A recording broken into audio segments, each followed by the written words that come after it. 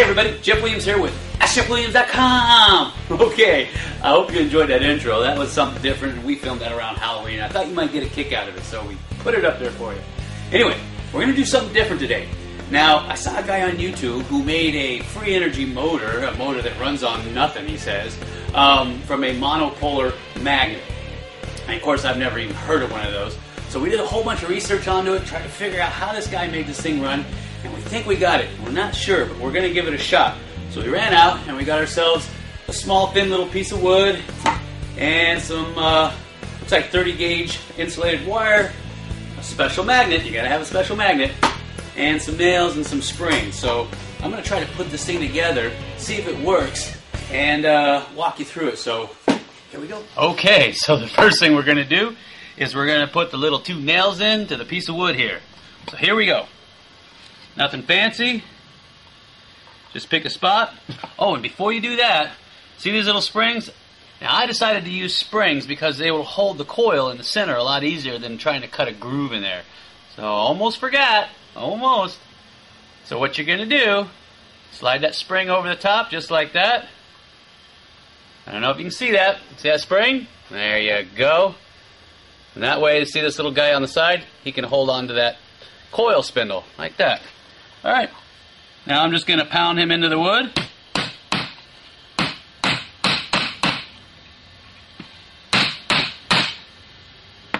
Oh, you can see where I kind of went through all the way. Alright, take the other one, same thing. Bend that one piece of the spring over like that. See that?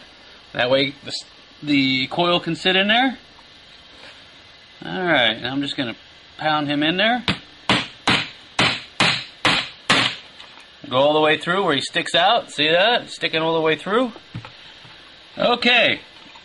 Next thing, take our special handy dandy magnet here. If you notice, there's a hole in the middle. Stick that nail in there. Alright, and then I'm going to try to pound him in there. Woo, that's a strong magnet. Okay, there we go. Now we got our magnet and our little springs to hold the coil in there. It's about right. Everything's locked in place. Not bad. I'd buy that for $1. Okay, so next we're going to use our wire. Okay, so what we're going to do with this wire is we're going to roll it around a piece of pipe, and that'll make it a lot easier. So here we go. Okay, so I got a little spool of wire here. See that? Nice little red guy. Okay, so all you're going to do is you're going to take that wire and you're going to run it around and around and around. I know it's boring, huh? Making me dizzy. See that? I'm just tying that off. You want to get that towards the center as much as you possibly can. Just like that. See that? So in that way it creates a balance there when it goes to turn. See that?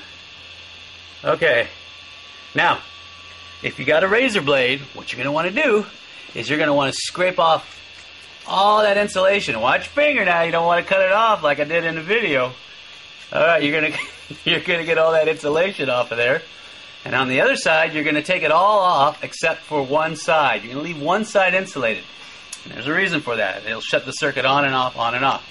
Anyway, go ahead and scrape all that off, except for that one side.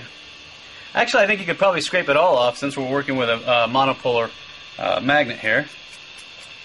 Okay, so then what you're going to do is you're going to slide that guy right in there like that, and right in there like that. Okay. Okay, so now you're going to take your handy dandy wire cutters. You're going to trim off what little wire you got left on the outside there. Not too much, just enough to keep it from imbalancing.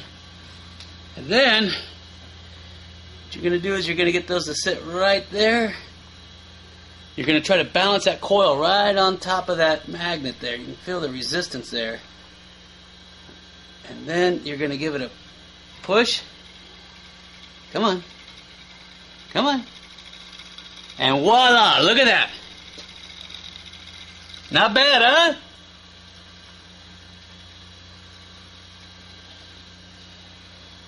Just show you that there's nothing on the wires, no nothing.